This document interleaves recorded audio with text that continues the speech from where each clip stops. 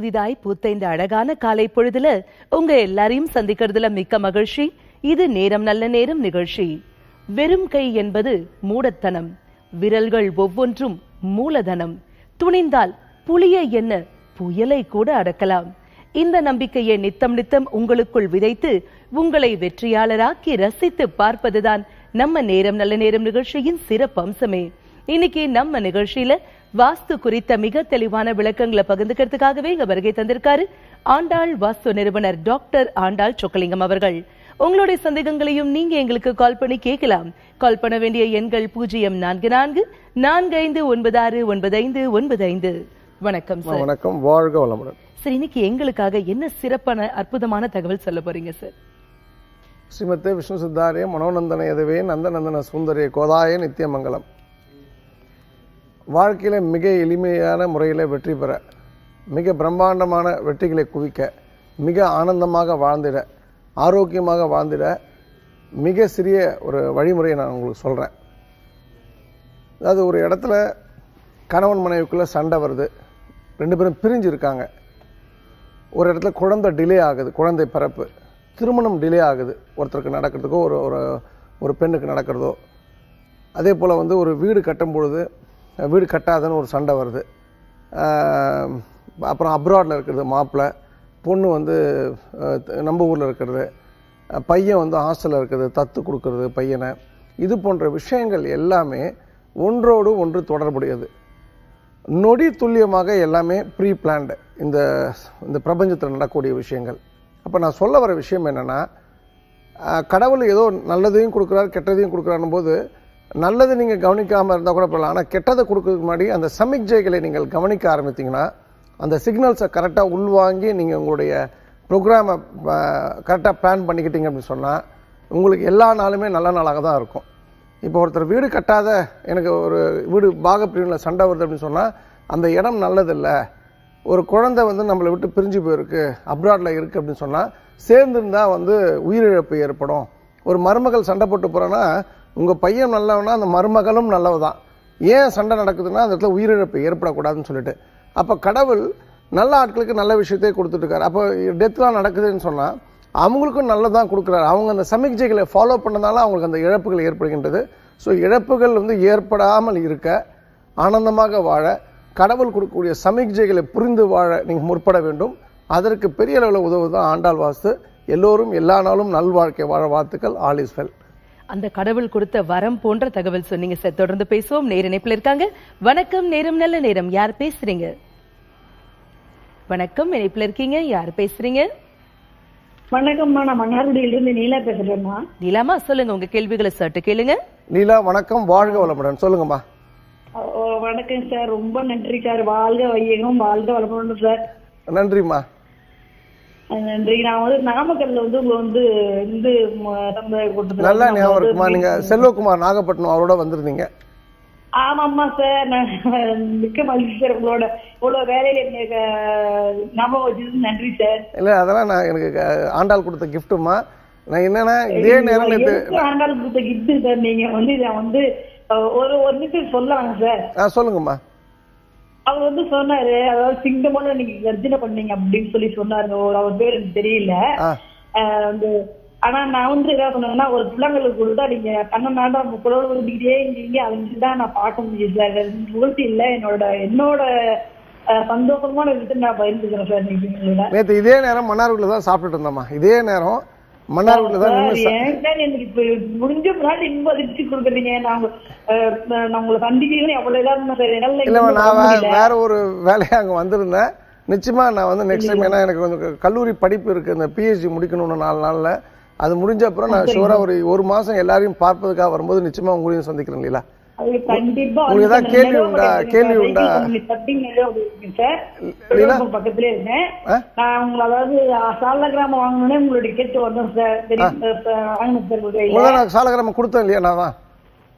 ஆமா சார், அது காஞ்சி ஆதீனம் கோயம்புத்தூர் அவர் காமச்சாதீனம் கையில் வாங்கி ஆசீர்வாதம் வாங்கிட்டு சார்.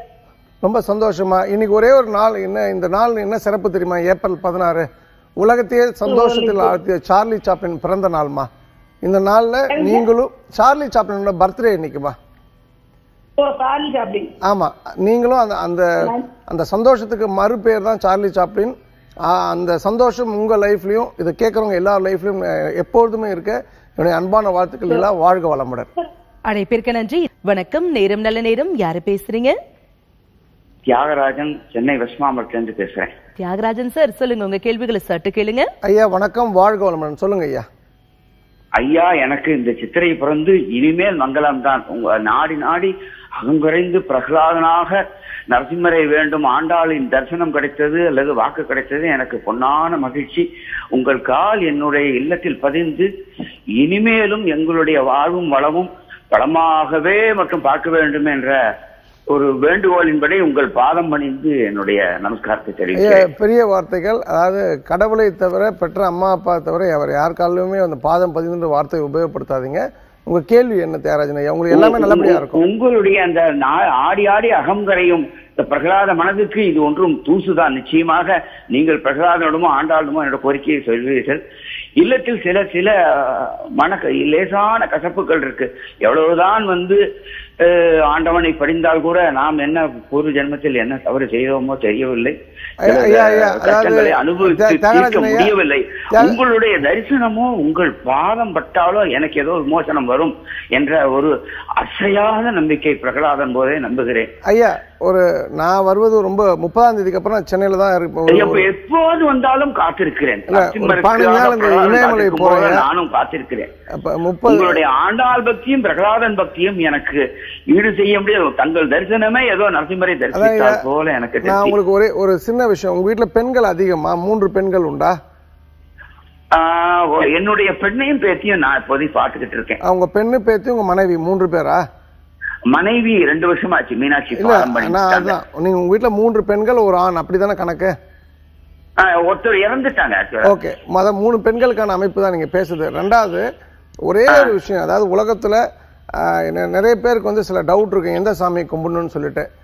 நாளை என்பது நரசிம்மனுக்கு இல்லை ஐயா.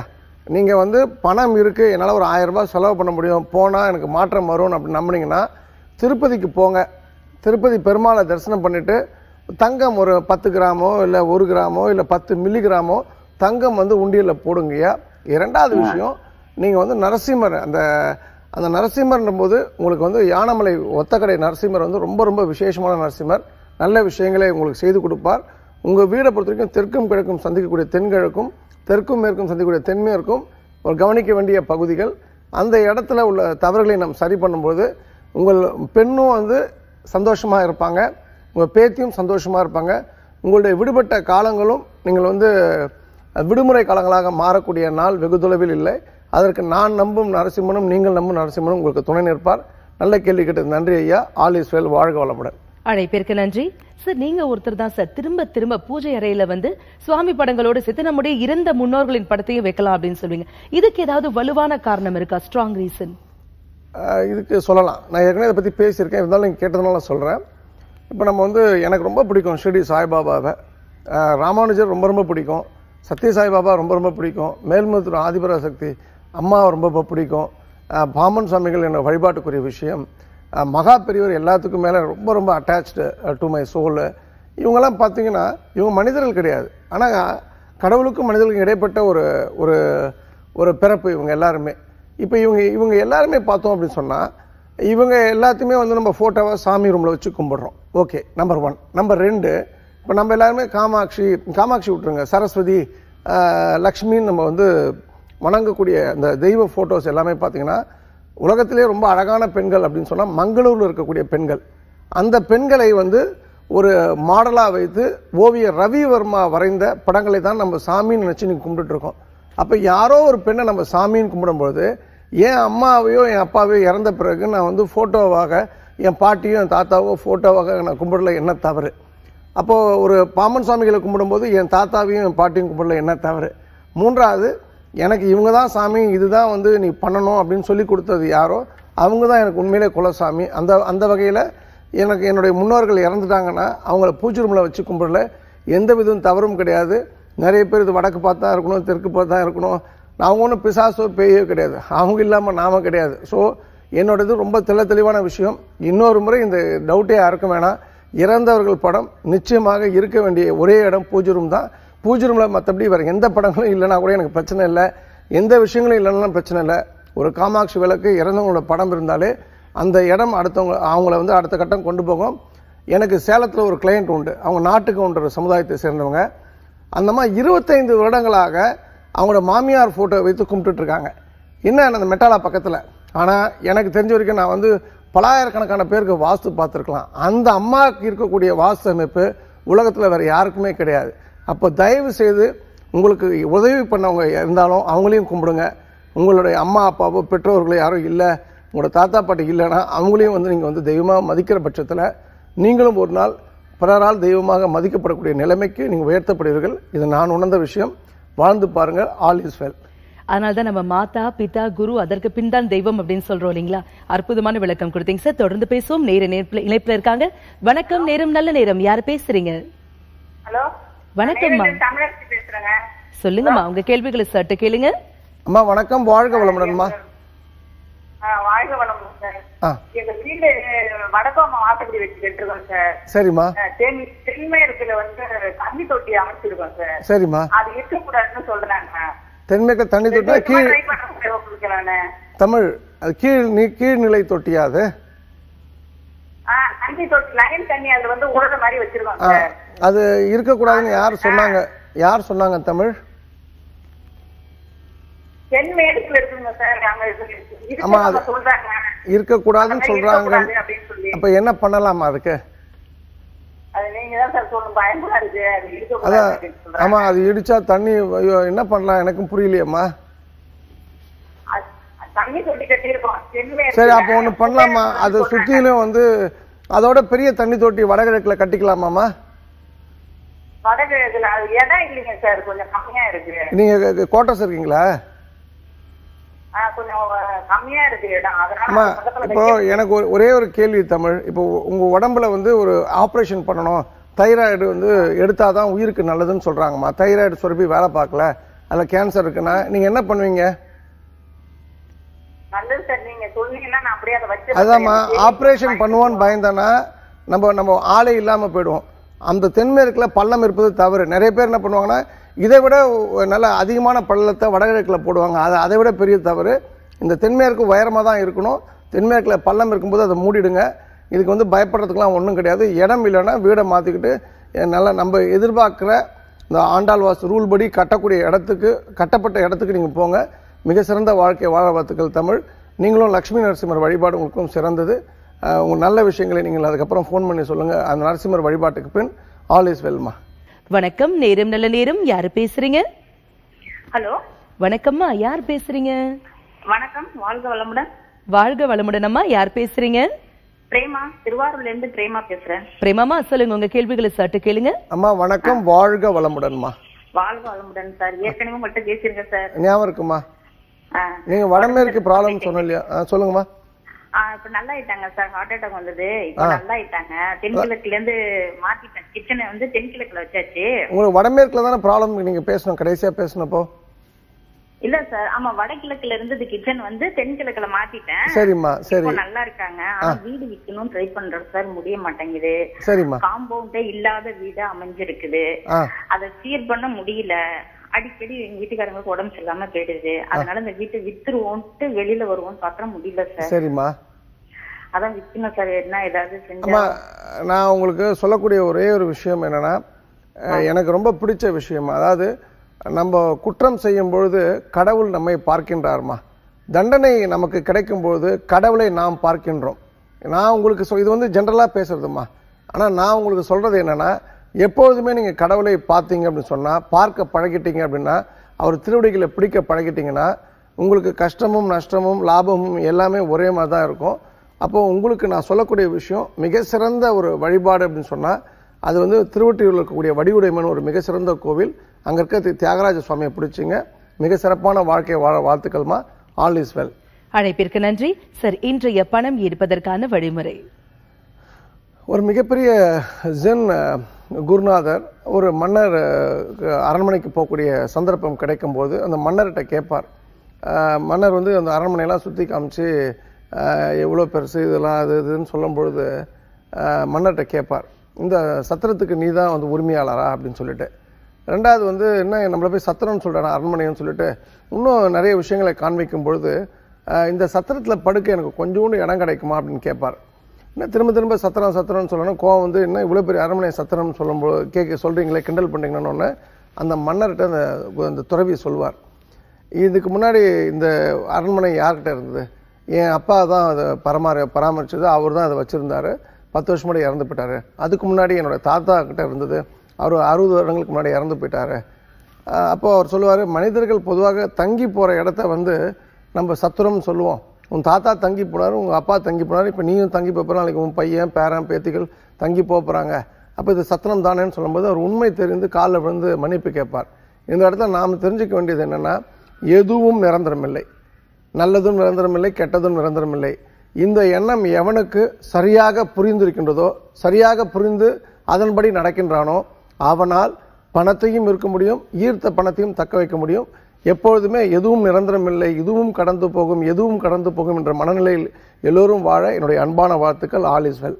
சார், வாஸ்து குறித்த நிறைய விளக்கங்கள் பகிர்ந்தீங்க. குறிப்பாக சிறப்பான வாழ்க்கை வாழ்வதற்கு தேவையான அற்புதமான விளக்கங்கள் கொடுத்தீங்க.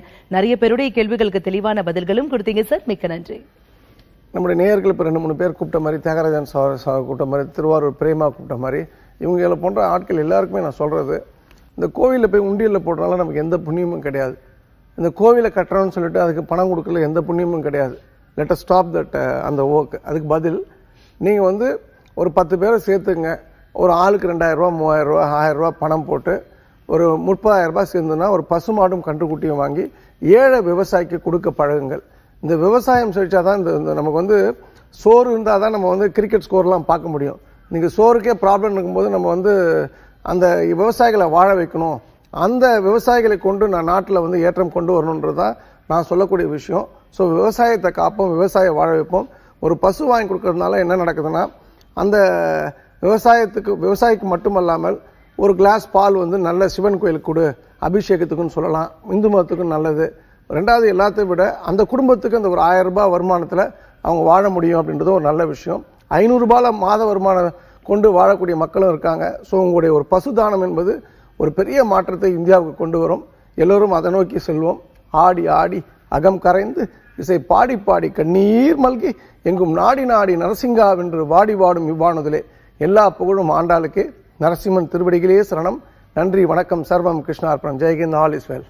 இவ்வளவு நேரம் நம்ம வாஸ்து குறித்த நிறைய விளக்கங்கள் தெரிஞ்சுக்கிட்டோம் இல்லையா? அடுத்ததாக உங்களுக்காகவே இன்றைய ராசி பலன் காத்துட்டு இருக்கு. இணைந்திருங்கள். குட்டி இடைவேளைக்கு பிறகு தெரிந்து கொள்வோம்.